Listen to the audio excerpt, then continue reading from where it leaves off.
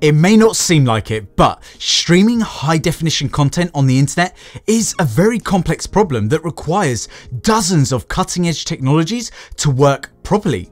Improvements in video streaming in the past few years have been due to many different factors, most importantly due to the development of better video codecs and the increase in bandwidth available to the average consumer.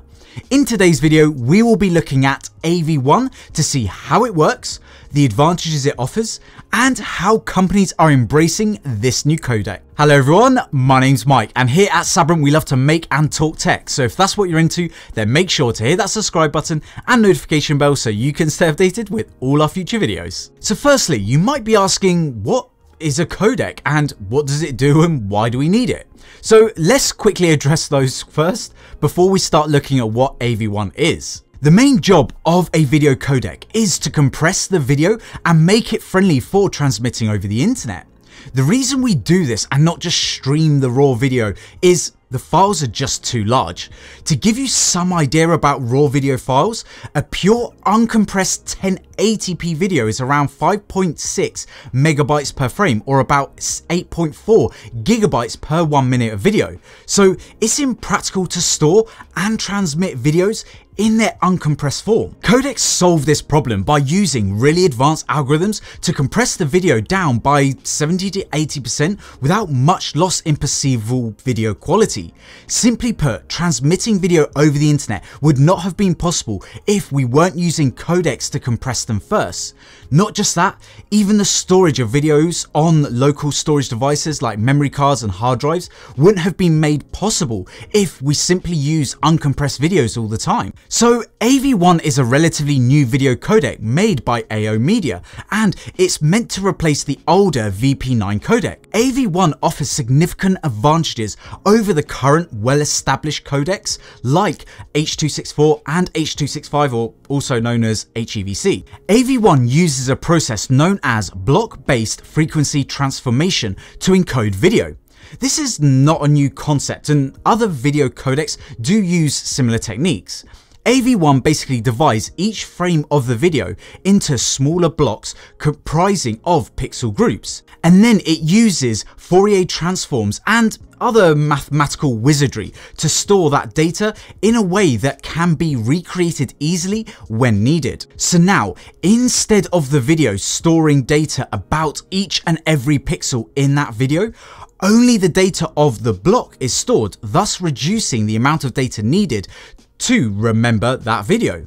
This ultimately reduces the video size considerably. AV1 uses super blocks of either 128 by 128 pixels or 64 by 64 pixels, which are further subdivided into smaller 4 by 4 pixel blocks. This is then combined with new techniques for partitioning said blocks and better encoding algorithms to further enhance the compression. The result is a stream of video that requires less bandwidth for a given video quality, while at the same time the video can look better at the same bitrate as compared to other video codecs. The efficiency gained with AV1 means that this codec can support a number of extra features that other codecs just can't. These include things like streaming HDR 4K content with a range of color gamuts, while at the same time using less bandwidth.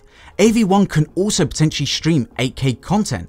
Even though there isn't a demand for that yet, it just shows what the technology is capable of. To put it into numbers, according to a study done by Facebook in 2018, the AV1 encoder achieved 46.2% better data compression as compared to H.264. AV1 simply offers higher image quality while at the same time using less bandwidth. What's not to like?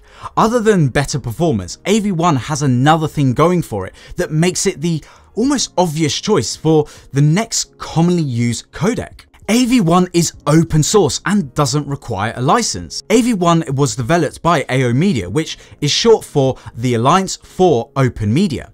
AO Media is basically a consortium of various technology companies ranging from AMD, ARM, Intel, Nvidia, Google, Microsoft, to even streaming companies like Netflix, YouTube, and Amazon. Codecs like H.265 and H.264 require licensing. So in order to make a product with, let's say, HEVC compatibility, the company needs to acquire licensing from at least patent pools like Velos Media, Technicolor, HEVC Advanced, and MPEG LA. This makes the whole process complicated and expensive. With AV1, there's no such restrictions, as there's no licensing requirements, as it's open source and royalty free. Anyone can just use it. AV1 encoding has already been made easy to the public thanks to companies like Intel integrating the technology into their newest Arc GPUs. Intel Arc is the first GPU from Intel, and it is the first to feature this technology, and its initial results have been pretty impressive for AV1. AV1 is making waves in the video streaming industry.